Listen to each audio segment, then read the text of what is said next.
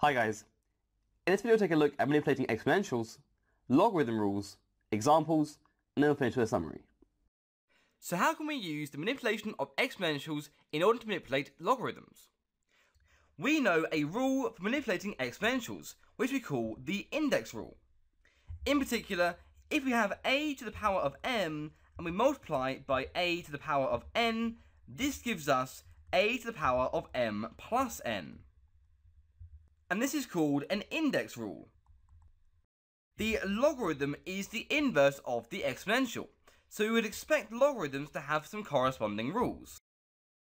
If we have our f of x is in general a to the power of x for some value of a, then f inverse is going to be the logarithm base a of x. This is by the inverse definition, and so for example, we'd like to have a rule for simplifying the log base a of x plus the log base a of y. We would like to determine these rules, as they can be useful in solving equations involving logarithms. So what exactly are the logarithm rules? The rules for manipulating logarithms come directly from the index rules. Namely, if we consider the log base a of x plus the log base a of y, then we can write this as the log base a of a to the power of the log base a of x plus the log base a of y. All we have done is to use the fact that the log base a and a to the power of are inverse functions, so applying one after the other will cancel out their effect.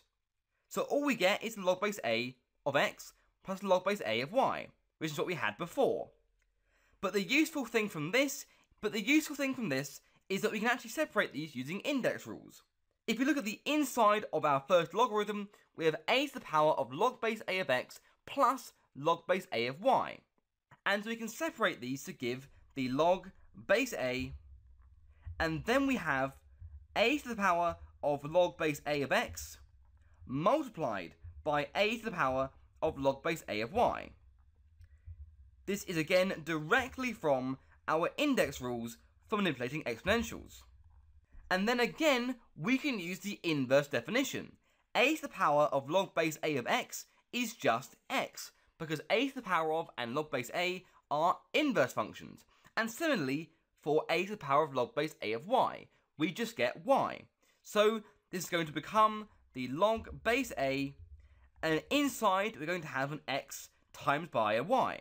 So we have x, y.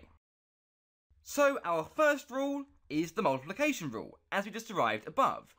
Namely, the log base a of x plus the log base a of y is equal to the log base a of x times y. So let's say we have the log base 2 of 3 plus the log base 2 of 6. This would be equal as one logarithm as the log base 2 of 3 times 6, which is 18. Similarly, the natural logarithm of 7 plus the natural logarithm of, say, 1/5 would be equal to the natural logarithm of 7 over 5. Because again, the natural logarithm is just the log base e, so it's still a logarithm. The second rule is similar, called the division rule. Namely, the log base a of x minus the log base a of y is equal to the log base a of x over y. This is a division rule. So for example, if we have the log base 2 of 6 minus the log base 2 of 3, this would be equal to the log base 2 of 2, because it's 6 over 3. Similarly, if we had the natural logarithm of 7 minus natural logarithm of 1/5, this would be the natural logarithm of 7 over 1/5, which is 7 times 5, so we get the natural logarithm of 35. The third rule is called the power rule. If we have a number k multiplied by the log base a of x, we can bring the k inside, and we get the log base a of x to the power of k. This is our power rule. And so, for example, if we have 4 lots of log base 2 of 3, this is the same as the log base 2 of 3 to the power of 4, and therefore this is the same as the log base 2 of 81. Similarly, if we have minus a half times the natural logarithm of 25, this is going to be the natural logarithm of 25 to the power of minus a half, and this gives us the natural logarithm of 1/5 by evaluating the 25 to the minus a half. We can also summarise some basic facts involving logarithms. Namely, if we have the minus log base a of x, using the power rule, this is the same as the log base a of 1 over x, because this minus outside is just the same as multiplying by minus 1. So you have an x to the power of minus 1 using the power rule. Similarly, as we've seen, the log base a of 1 is always 0. And similarly, the log base a of a is equal to 1. So in particular, the minus log base 2 of x is the same as the log base 2 of 1 over x. The log base 3 of the number 1 is equal to 0. And lastly, the natural logarithm of e, i.e. the same as the base, is equal to 1. Let's take a look at some examples. Our first example asks us to write ln of 2 minus 3 ln of 1/4 as a single logarithm. Our first step is to recall appropriate logarithmic rules. We're going to need the log base a of x plus the log base a of y is equal to the log base a of x times y. And we'll also need that k multiplied by the log base a of x is equal to the log base a of x to the power of k. Our second step is to use the second rule on the second term. Our second rule is that k times the log base a of x is equal to the log base a of x to the power of k. And so our minus 3 times the natural logarithm of 1/4 is going to be the same as natural logarithm of 1/4 to the power of minus 3. And this gives us natural logarithm of 64. Our third step is to use the first rule on the whole expression with the expanded second term. Our first rule is that the log base a of x plus the log base a of y is equal to the log base a of x times y. Our original expression was the natural logarithm of 2 minus 3 lots of natural logarithm of 1/4. We've shown this to be the same as the natural logarithm of 2 plus the natural logarithm of 64, because of our above work with the second term. And therefore, we can use this rule, and this will become the natural logarithm of 2 times 64.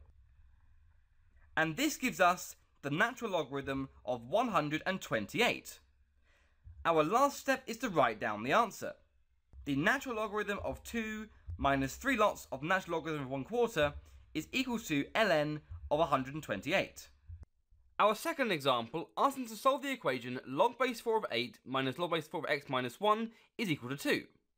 Our first step is to recall the subtraction rule for logarithms, namely the log base a of x minus the log base a of y is equal to the log base a of x over y.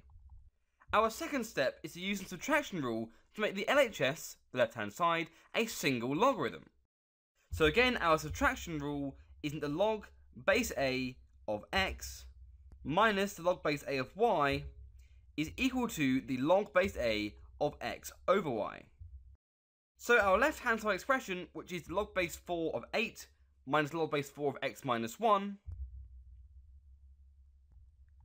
will now become the log base 4 of 8 over x minus 1. Our third step is to use the exponentiation to remove the logarithm. Our new equation is the log base 4 of 8 over x minus 1 is equal to 2, because all we've done is to manipulate the left-hand side. And therefore, we can take 4 to the power of both sides to get 4 to the power of log base 4 of 8 over x minus 1. And then our right-hand side will be 4 to the power of 2. The left-hand side, therefore, is just going to be the 8 divided by the x minus 1, because the power and the logarithm cancel themselves out as inverse functions, and this will be equal to 16. Our fourth step is to solve the resulting equation. Our equation is 8 divided by x minus 1 is equal to 16. By rearranging, we have x minus 1 is equal to 8 over 16.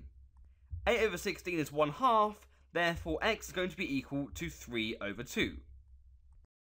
Our last step is to write down the value of x that solves the equation.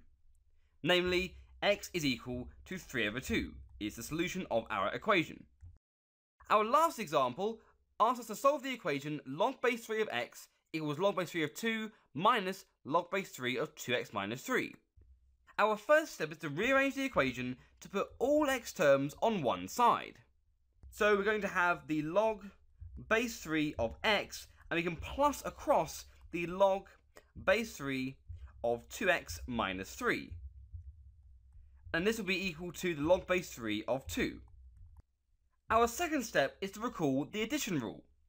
Namely, the log base a in general of x plus the log base a of y is equal to the logarithm of the product xy. So we get log base a of xy. Our third step is to apply the addition rule to the left-hand side. We have the log base 3 of x plus the log base 3 of 2x minus 3.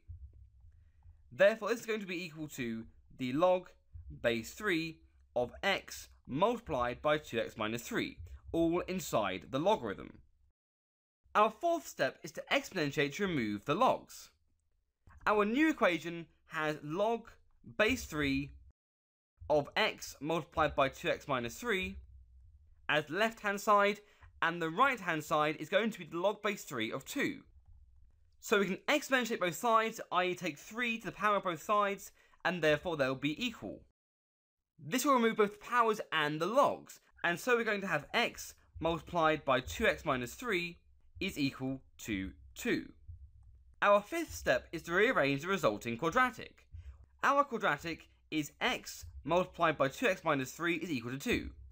We can expand and we'll get 2x squared minus 3x is equal to 2. Therefore, we have 2x squared minus 3x minus 2 is equal to 0. Our sixth step is to factorise the quadratic. Our quadratic is 2x squared minus 3x minus 2 equals 0. And so we can factorise this as 2 brackets equal to 0. We're going to have a 2x in one and an x in the other. And we're going to have a 2x plus 1 and an x minus 2. Our seventh step is to solve for the possible values. We have the equation 2x plus 1 multiplied by x minus 2 is equal to 0. Therefore, the possible values are going to be x equals minus 1/2, or we can have x equals 2. Our eighth step is to check the solutions in context.